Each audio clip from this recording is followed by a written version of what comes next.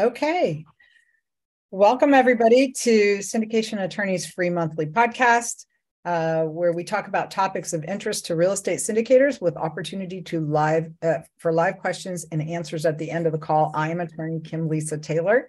Before we get started, please note that all of our podcasts will be recorded and may be used for future promotion, posted on our website, or broadcast in a podcast available to the public.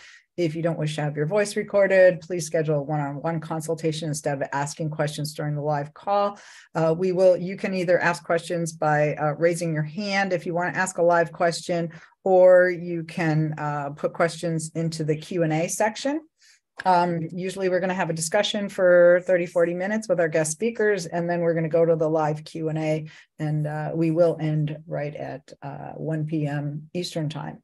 Information discussed during this free podcast is of a general educational nature and should not be construed as legal advice.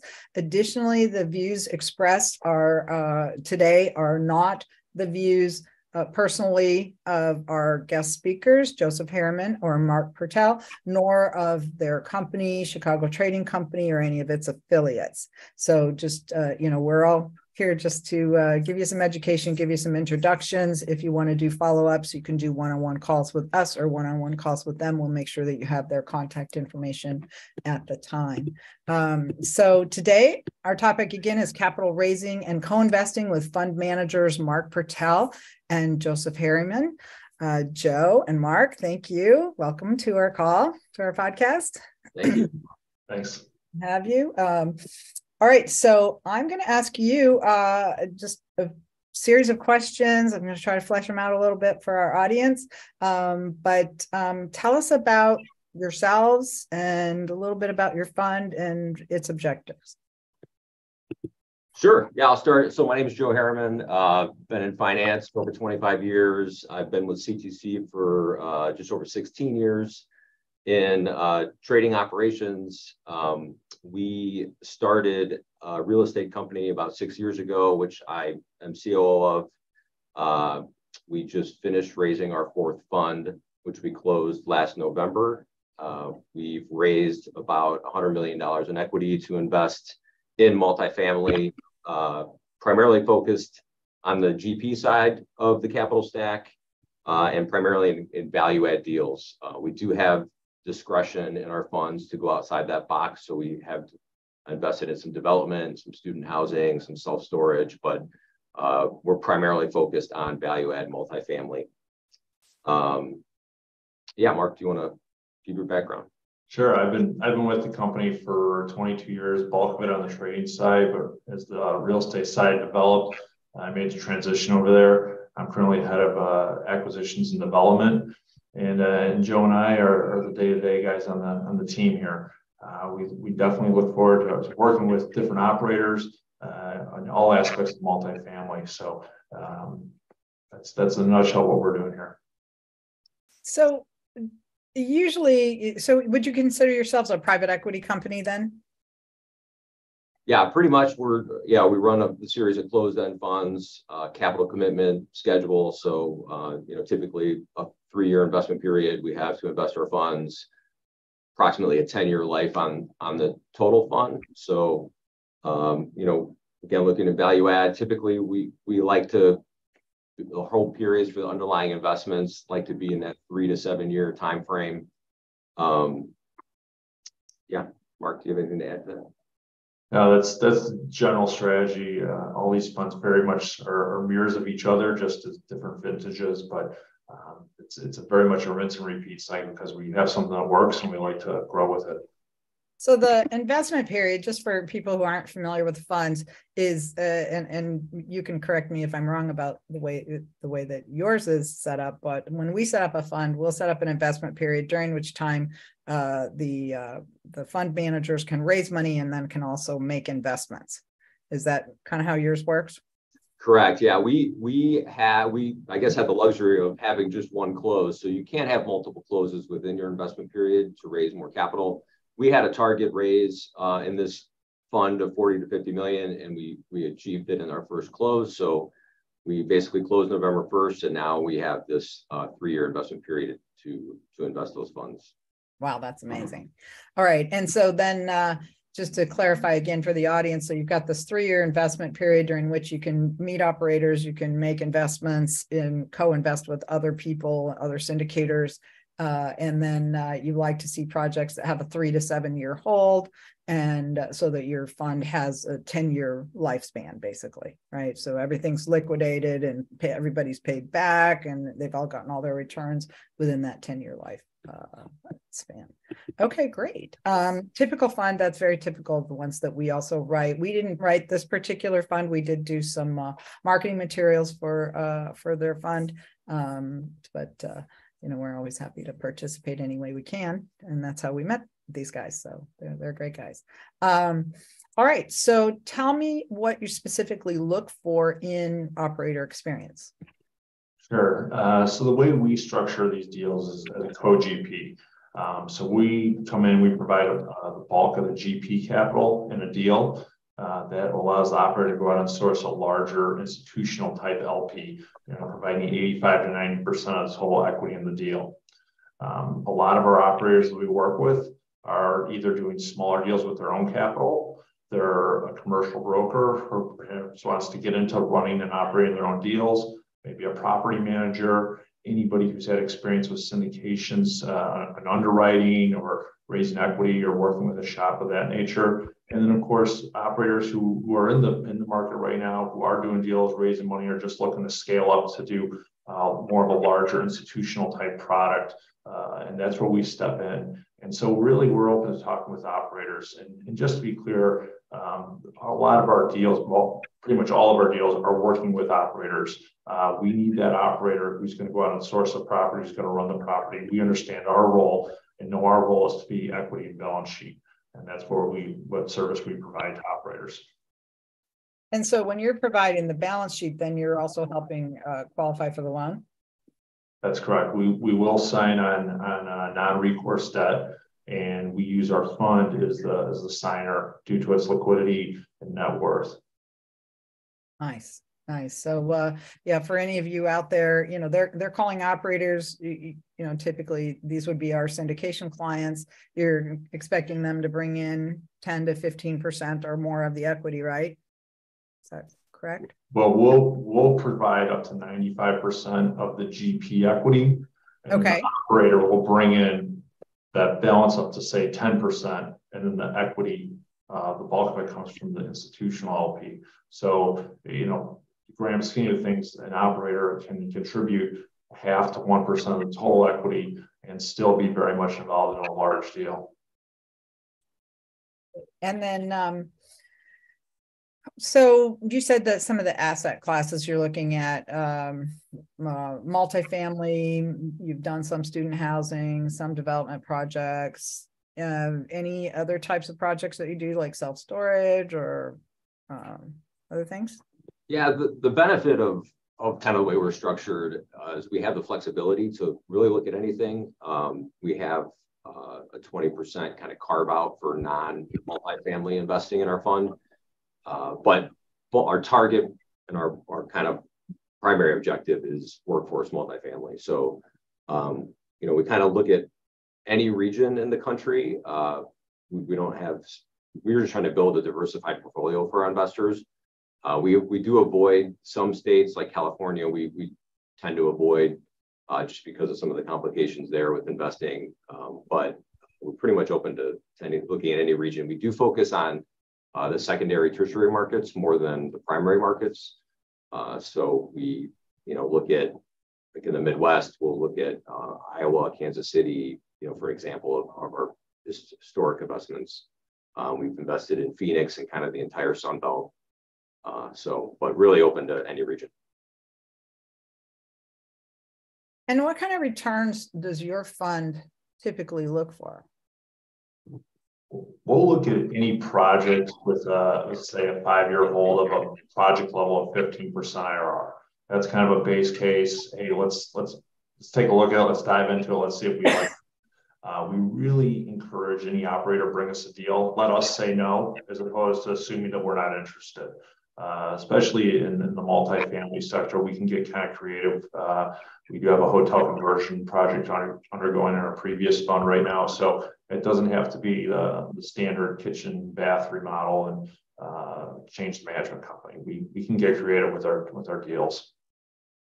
And so when you're saying you're looking for a 15% IRR, is that what's going to come back to your fund, or are you looking for that for the overall project? That's kind of the floor for the project level, because when we try to avoid talking about terms of the deal before we see the deal, because it just tends to complicate things. So project level 15% IRR, yeah, we're happy to dive into it. Okay. Right, some of those deals may be out there. And then what size deals, like what's going to be the minimum investment that you would even want to consider? Yeah, in this fund, we're looking to invest usually $2 to $6 million per investment. Again, it's not, we don't want to over concentrate the fund, so we do kind of try to be below, that 6 million-ish mark, but we can go lower than 2 million. We're pretty flexible on that. We're just trying to, have our total fund be diversified with a reasonable amount of investments, not, So you don't want to go out and do $20 million investments. Don't want to do that, and we don't want to do, $41 million investments. We want to kind of. And then is there a specific, is it more about the price of the project, or are you looking for certain, like sizes, like does it have to be 15 units or 30 units or something like that? Or the smallest project we'll look at roughly around $5 million project cost. At that case, it's big enough where we can get down to that check size in there that makes sense for the economics. But more importantly, you start to get economies of scale in the project. Even $5 million deals are a little on the smaller side, but that would be kind of the lowest we go. Probably in most of our deals are north of $10 million, $10 to $30 million, but we have done bigger. And then is it a criteria that you're going to put in 95% of what the GP is putting in, or would you consider putting in less if it wasn't needed? Oh, we'd absolutely do less. In our experience, many operators, though, they want to put as little money in the project as possible because they want to do as many projects as they can. So we'd be very happy to take a look at a project to require a smaller GP capital slice. And we can also be flexible too on that the 10%, because some LPs require the GP to put in 15% or 20%. So we can fluctuate on there, but typically they're 90-10 structures. Mm-hmm. And then, so you're saying that the rest of the equity is going to be coming from the lender, right? And then other institutional investors, or? Currently in today's environment, it's going to be the total project cost will be funded roughly 60% debt and 40% or so equity. Mm-hmm. with about 90% of that, so 36% coming from the LP and then 4% from the GP JP. And then the LP equity are you guys participating in that or helping to find that, or? We usually don't. The operators source that either through their own network or through some type of assistance with a broker. Okay. So for everybody on the call, you're still going to have to raise money. Bottom line, we can help you with the GP. We can help you with the balance sheet. Those are important jobs, but you've got to bring in your own investors. They're not going to raise the money for you. And, they'll help you get the debt because that balance sheet is going to be hugely important. Okay. And then, so how are you structuring your deals with operators? There's a variety of ways that people can do this. They can do it as pref equity. They can do it as a joint venture. They can do it with side letters. What's your preferred structure? Yeah, we typically structure a joint venture with the operator, which forms a company. And then that joint venture forms another joint venture with the limited partner. So at the end of the day, you have this new company comprising of the three parties, two joint ventures in total, and they buy the property. And we're not blind. We understand the LP is contributing 85-90% of the total equity. They're going to drive the ship in terms of major decisions. They're going to say when to sell. They're going to say when to refinance.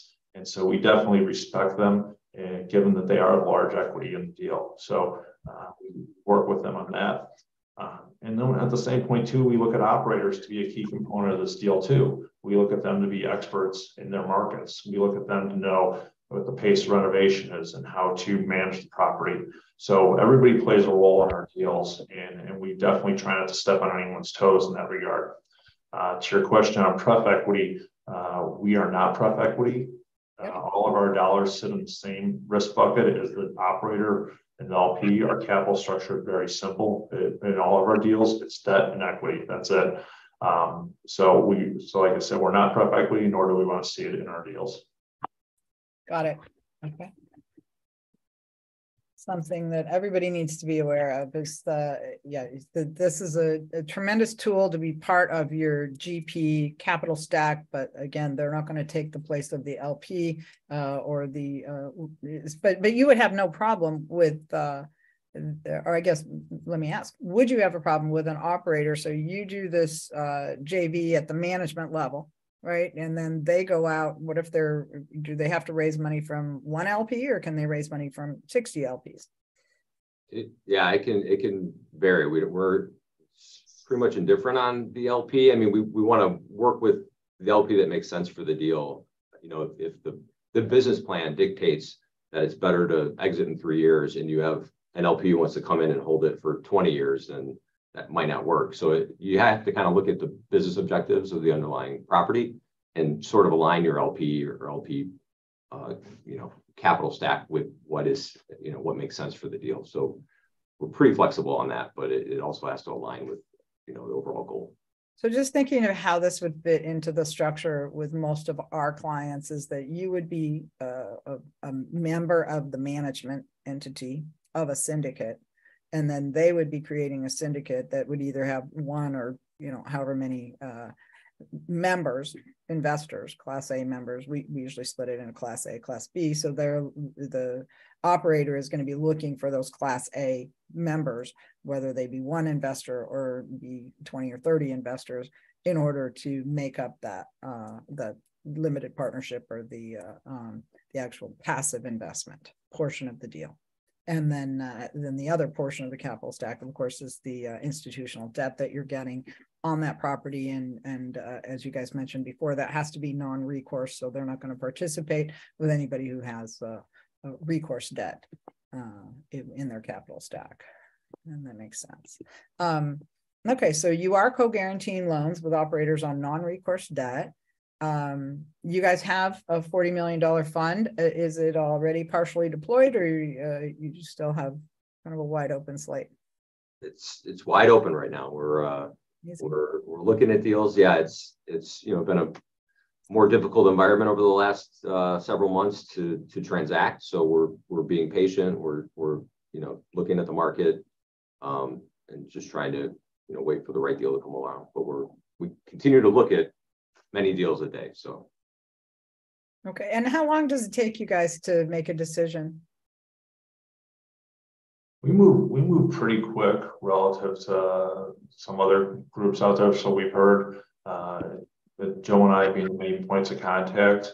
We have an investment committee above us that has final say over all our deals that we do. But if we see a deal we like, we move quick, and we can have funding and the deal kind of locked up within 3 or 4 weeks. Great. All right. So you got to get these guys in early. You can't, show them a deal that's a week away from closing. That's not going to work for them.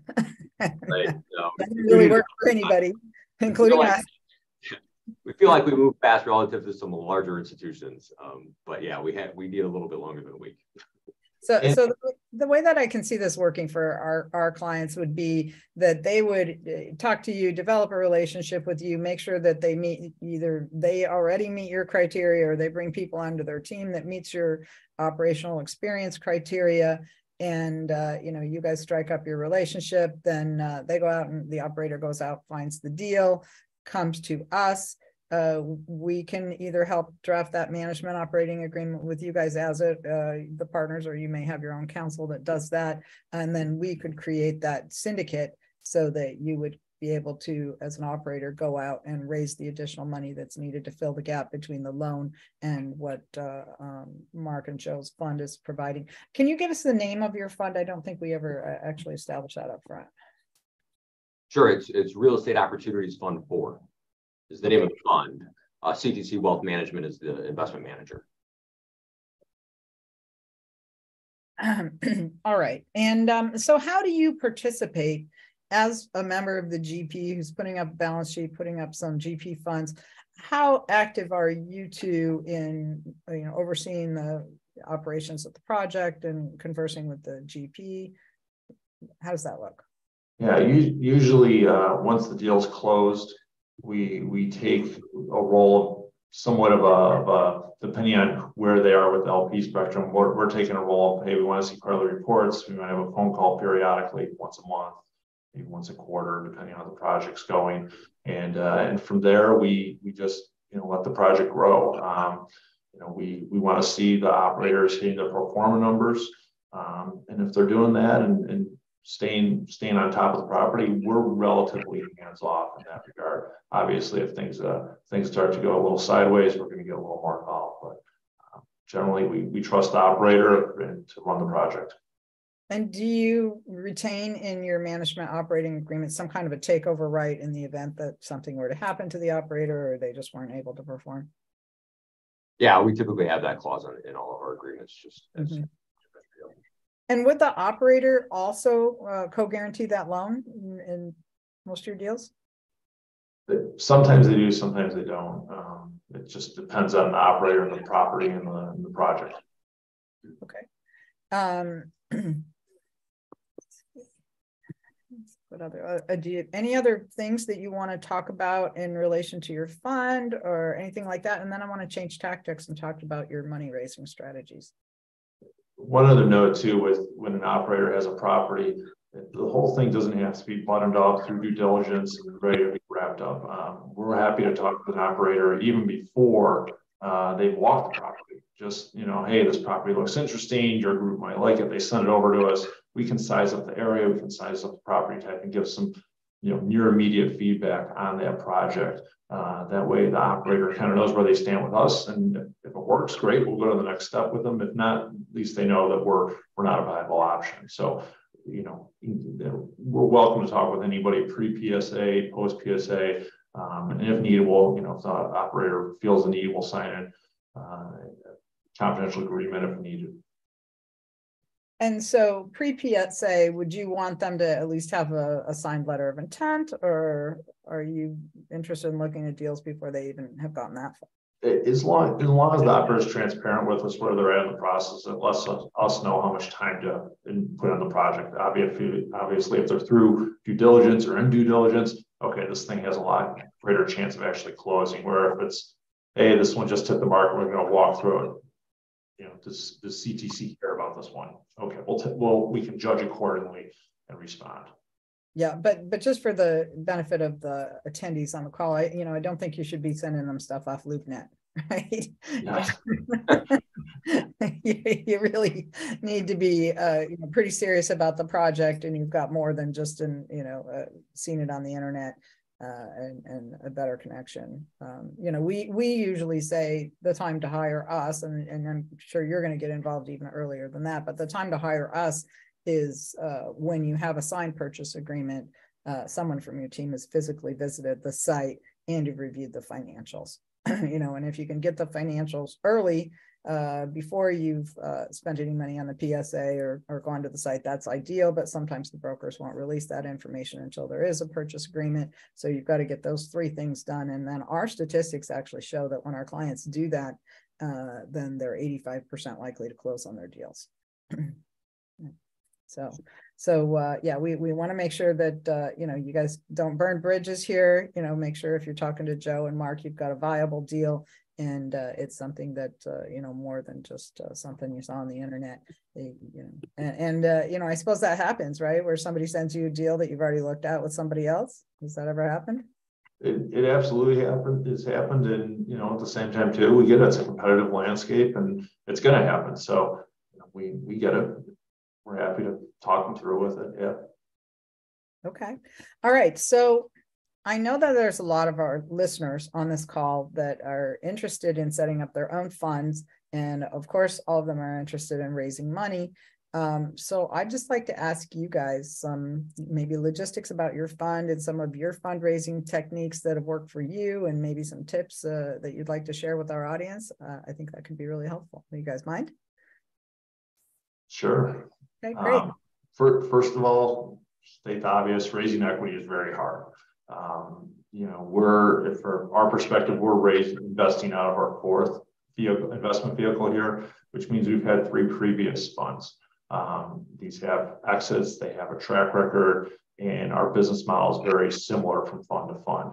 So we have a network of investors who some of which have been with us from our first offering. And so we have a level of trust that's been built up there, and they understand the model, and it's very comforting for them and for us, that knowing that they can count on us to deliver, and likewise. So this is contrasting with a single property offering where an operator can go out and give the offering out, and then there's pictures of the property. The investor can drive the area, they can touch the building, they can even rent a unit if they want in that property. So it's a much more engaging process with the property and the investor and the operator. What we're doing here is it's known as a blind pool offering, and it's much more difficult because the investor basically gets a stack of papers that says the manager is going to do their best to find good deals in the future and hopefully generate positive returns, and sign these papers, and that's all you get. So there is a much higher level of trust which needs to be established between the investor and the manager when raising a blind pool offering. So that's one of the big differences between the single property and a fund. And it's not very easy just to jump from going from not owning property into a blind pool offering without some type of intermediary step to build up your investor base and trust with your investors. Yeah, and you're mirroring the things that I tell my clients all the time. A blind pool fund, there's people that will tell you, well, why don't you just raise all the money for your deals in advance? It's a lot easier than raising after you get deals under contract, but it's actually not. It's much, much harder. A lot of investors will sit on the sidelines until you get deals under contract anyway. As you said, you're raising money based on a business plan that says, here's what we're looking for, here's the criteria, here's the geographic areas, here's the kind of operators. Here, you're just spelling out, if we can find things that meet this criteria, then we might buy them, but there's no guarantee that you're going to buy anything. So yeah, a fund is hard, and you don't want to attempt it until you have a track record of doing specified offerings first. And that's like 4 or 5 completed deals usually is going to be enough to attract the investor interest. But we've also had some clients that have tried to do funds, and after they've done many tens of deals, and their investors just didn't like it, they preferred the specified offering model. So it's always interesting to see how that evolves. But yeah, funds are hard. I'd like to ask you a little bit about the history of your past funds. So did you start out, was your first fund a $40 million fund? No, it was smaller. It was around 20 million. Really, yeah, funded by some individual high net worth investors associated with CTC, and it's really a method. Our biggest selling point is we can build a diversified portfolio in an asset class that's uncorrelated to other markets. So that's kind of how we started. We had a couple operators that we had established relationship with, so we had sort of a business plan in place with operators that were trusted. And the trust part is very important to us. So having that established relationship really kicked off the first fund really well. So that's how we got started. Did you increase the second fund? Was it a bigger fund, or just kind of repeat the same thing over? That was about the same size. The first 3 funds, we really ramped up in this last offering. And we have big plans to continue the growth of the real estate arm here. And, our next fund, we hope to be a lot larger, and we're going to continue kind of with the same philosophy as we build out our relationships, our operator relationships, trustworthy relationships that are important. And how are you building those relationships? Where are you meeting people, and how are you, developing the relationship and staying in touch?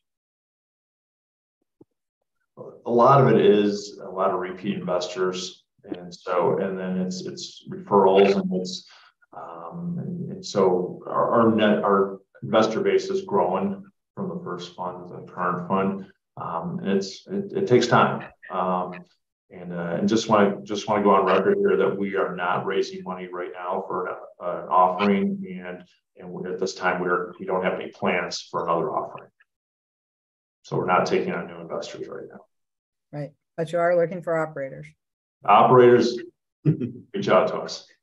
Yeah. Okay. Great. And is this particular fund, just again talking about the fund mechanics for someone who might want to try a similar fund on their own, is this particular fund a 506B or a 506C? Well, this one's a 506B. So step on your toes a little bit here, Kim, and say you cannot solicit with a 506B offering. And then there's a carve out there that you can have non-accredited investors in a 506B. So how did I do? Did I do okay there? You did okay. Yeah, that's right. And you took the time to develop the relationship, have suitability conversations with all of your investors prior to showing them your fund docs and telling them about this particular fund. All right. So out of curiosity, this is your fourth fund. How long did it take you to raise the money for this fund? It was relatively quick with our kind of like we talked about our current stable of investors. We had about a 4 or 5 month process of doing some road shows, some webinars, updating everybody on where we're at with our previous funds and kind of going over the strategy in the fourth, and just having a lot of one-on-one conversations. So I'd say it was relatively quick, but I don't know, it worked out well for us. And did it take less time to raise a commensurate amount of money for this fund than it did for your first 3 funds? No, it took more time. We really expanded our investor base on this fund, so we did take some more time to do more education. Okay. And if you don't mind sharing with us, just approximately how many investors are in this $40 million fund? We're just over 100. 100 investors. Okay. And do you find that people that have invested with you before invest more, or like the people that are coming in first time that never invested with you before, do they tend to invest the least the amount they can, or how does that work? I think it depends. It's very investor dependent on how much exposure they have to real estate. Typically we get kind of an increased allocation, but it really depends on their kind of personal investment situation. Yeah. About how many investors do you think you have in your database?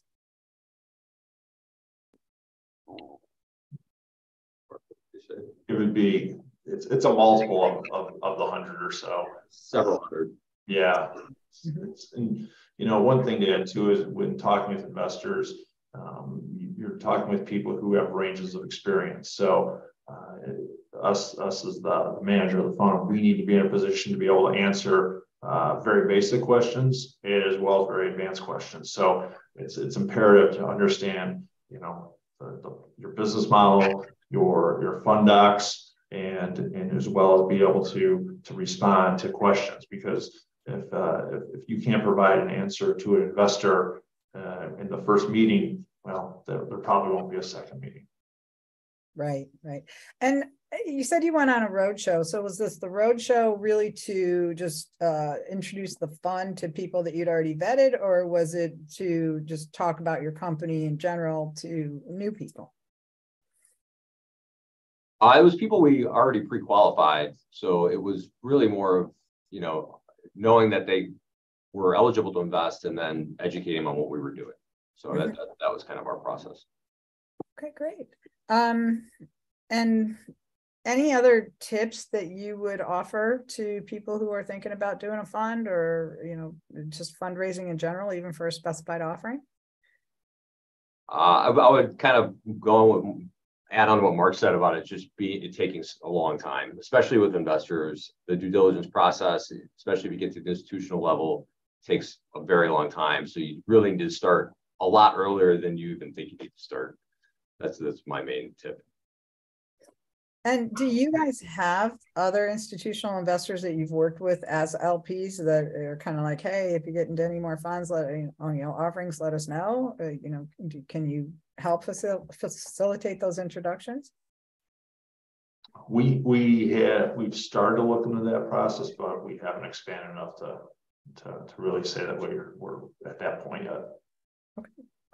One other thing too, to add on to Joe's tip there is, meeting with investors.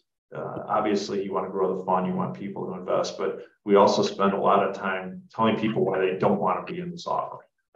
More of just an education, because the last thing we want is somebody to come sign papers and then a month, 2 months, 6 months later go, well, I don't want to be in this. So we're very transparent in talking through the risks as well as the benefits of this type of offering and structure, because put bluntly, these offerings are highly illiquid.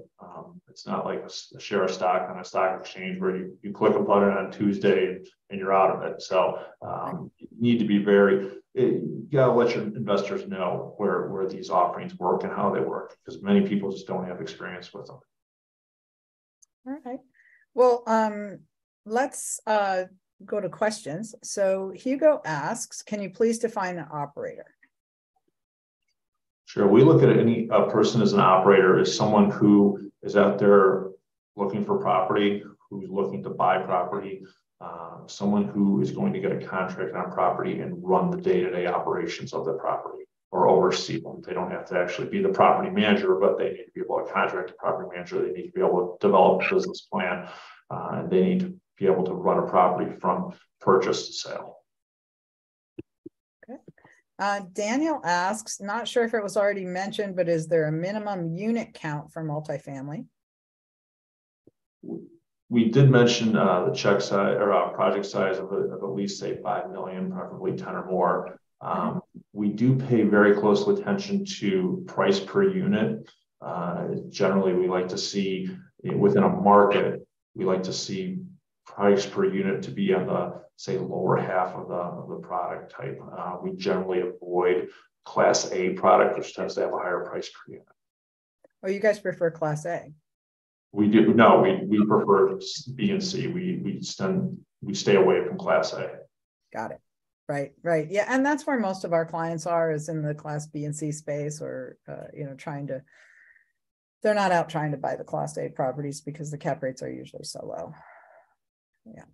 All right. And Daniel asks, is it only co-GP, correct? And I think we answered that, and the answer is yes. Right.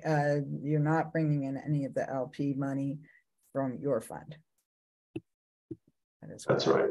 There are some situations where we'll come in as an LP, depending on terms, but our primary focus is co-GP.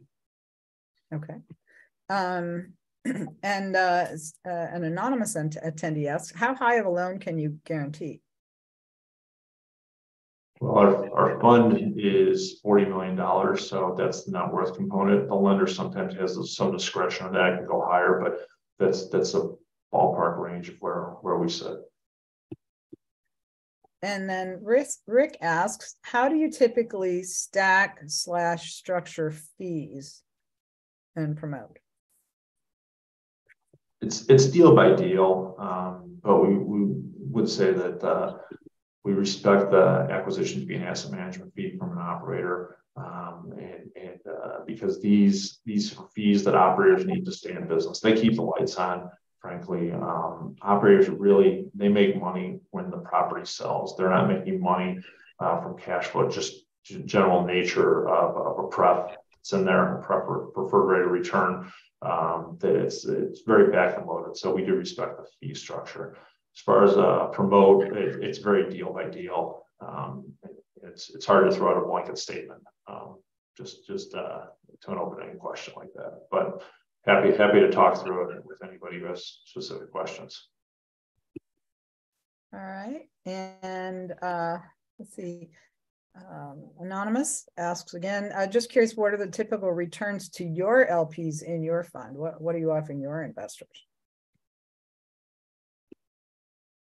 So as Mark mentioned, we kind of look at these properties at the IRR on project level, but when we are negotiating on the co-GP side, the fund itself is getting part of the promote income or getting all the promote income from the deal, of the underlying deal. So if you look at the project level of investment at a 15% IRR, our investors are going to make more than that project level because we're passing through the promote income to them.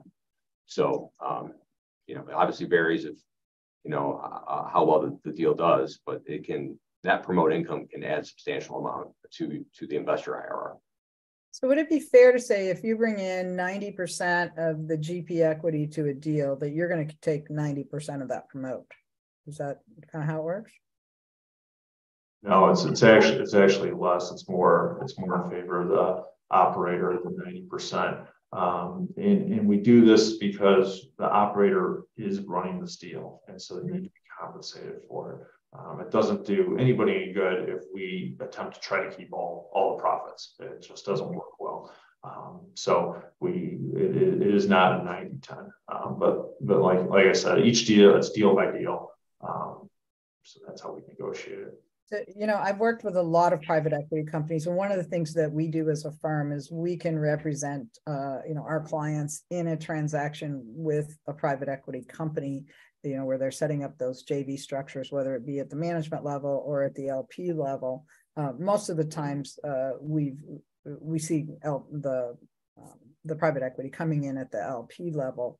And usually there's a whole slew of reports that they want and parameters that you have to meet, and you have to pay close attention to that, because if you fail on any of those things, then they can exercise takeover rights and kind of force you out of the deal and maybe strip even your investors of the equity. But from what I'm hearing from you guys, it sounds like you have a much more reasonable approach, and you also understand that if the operator isn't making money, then the deal and the investors are going to suffer.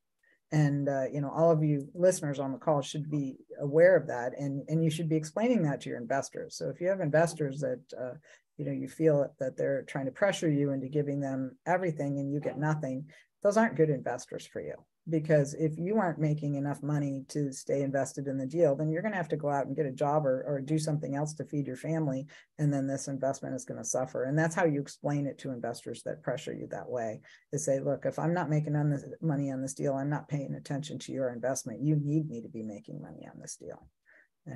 So that's a good way to kind of counteract that argument. Hugo asks, as part of your vetting process, do you do anti-money laundering checks and KYC checks or bad actor checks on the operators? We do run a background check on every operator that we do a deal with. So it's fairly comprehensive, but it's case by case in terms of the analysis of that background check. And then about kind of flipping it the other way, what about when you're doing your own funds and you're raising money for your fund? Are you doing money laundering checks and KYC on your investors? Yeah, we do have KYC responsibilities at the management level. So we're required to do kind of basic AML KYC on our underlying investors as they're coming into the fund. Okay. And all of you listeners should be doing that as well. Hugo says thank you. Let's see, Luis asks, do you only invest in the lower 48? How about in Puerto Rico? We could invest there. We've talked with our accountants. They said it's fine. We just haven't. One thing that we are concerned about, especially in the southeast part of the country, though, of course, is insurance rates due to climate change and hurricane risk. So that those markets are, somewhat highly scrutinized on our end. But technically, yes, we could invest in Puerto Rico. So one of our guests asked, are you interested in storage facilities? We have done some self-storage. Again, it's not a primary focus of the fund, but depending on the opportunity, we would look at it. Would you please go ahead and give us your contact information so anybody wants to get in touch with you, and maybe if you could also type it in the chat, that would be wonderful. Sure. The phone number is 312-863-8079, and that's a direct line. And you can email us at wealthmanagement@chicagotrading.com. Our website is ctcwealthmanagement.com. Any one of those methods, we're happy to talk with any operator with deal or no deal in hand. We also encourage you to just reach out just to have a conversation. Just let's start the process, and we promise we don't bite. So feel free. And then go ahead and give me a phone number. I'll go ahead and type it in the chat right now. 312-863-8079. And we've got ctcwealthmanagement.com, and you mentioned another. The email wealthmanagement@chicagotrading.com. And tell us about Chicago Trading. What is that company's business? Sure. Yeah. Chicago Trading Company is it's a global options market making firm, proprietary in nature, really trades liquidity around the globe in the options markets primarily. It's been around since 1995. Over 600 employees, actually 700 now. Offices in London, New York, Chicago, and Colorado. Yeah. Very cool. All right. Okay, great. And let's see. Daniel asked to get in touch. Let's see. No, we've already answered that one. Okay, you've got that information now. Hugo, you want to re-ask that question? You said I was referring to the fund also. If you could re-ask that question, that would be great. Let's see. Do you all consider mixed use as well as, like multifamily mixed with retail? Would you consider that? Well, there are some agent requirements to get agency debt with multifamily, that it can't be certain percentages of retail, and we will accept some store level ground floor retail and projects, but for the most part, we want to see, the bulk of the revenue from that project coming from multifamily, north of 85%, 90% coming from the multifamily side of the mixed use project. Well, and I know you said you would co-guarantee non-recourse debt. So are you only referring to agency debt, or will you also co-guarantee CMBS loans if they're non-recourse? We take a look at those, and as well as local and regional banks, if that's the case. So here's a question. Keith asks, I have a deal I'm looking at that the seller would finance, but they want 20% down. I'm sure that once we have it under contract, we can find investors to fund the down payment. The seller is asking for proof of funds. Have you seen any way to address this? As far as proof of funds for the 20%, is that what they're? Yeah. Once again, something like that, we're going to be looking at it from the perspective of how much are we investing in the project, and where we line up with that deal. So we're not going to just offer proof of funds without having some type of arrangement lined up first. Mm-hmm. So you would look at the deal, and if it was something you were interested in and said, yeah, this is one we'd go forward on, then you could help with that. Absolutely. Yeah. Okay. All right. Good question. That was a great question, Keith. Okay. And then Hugo said his question was answered. Thanks, Hugo. Michael says, any thoughts regarding yesterday's White House statement as to possible rent control or rental cap increases and how it impacts your investment?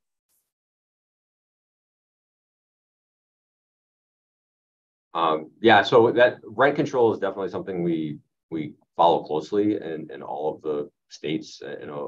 That's on the agenda of a lot of states. It's an important part of the analysis, and if there's some stringent rent control that potentially go through, we have to look at that from an analysis perspective. So it is something that we follow closely.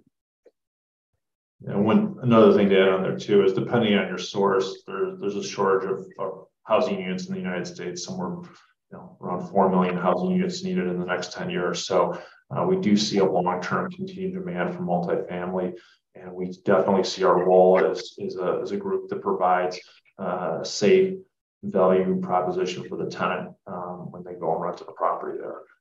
We definitely are very top of property maintenance, and we don't want to run a property that's in disarray and getting worse. So we stay very much in close contact with our operators to do the right thing.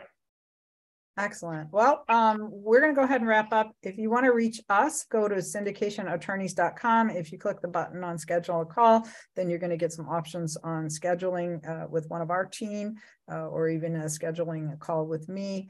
You have the contact and the chat. Make sure you save the chat. If you don't know how to do that, there's to the right of where you would type in your chat, there's 3 little dots. If you click on those dots, you'll get a pop-up that says save chat, and you should be able to do that. So if you want to save that contact information, or if you want to just save the actual individual chat entries, there's 3 little dots next to each one of those that you can click on and save that information. We thank all of you that came today and took time out of your day to come with us and come see us. If you haven't subscribed to our podcast on your favorite podcast platform, please do so. We actually just got some statistics that said we're in the top 25% of all Buzzsprout podcasts, and they're one of the that's the software system that we use to put our podcast out on 20 different podcast platforms. So we are growing our audience, and we appreciate all of you that take your time to listen. This is live streaming on YouTube. So if anybody wants to go and listen to it right after the call, again, if you felt like you missed something, it is there. And then we will be putting it on the podcast platform after it's been edited. So again, thank you all for your time. Mark and Joe, thank you so much. This was really interesting. Love your concept for your fund. I love that you guys were willing to share with our audience some of your fundraising tips and some of your experience. That's always hugely valuable for our clients and our attendees to listen to. So hope everybody has a really great day, and we will be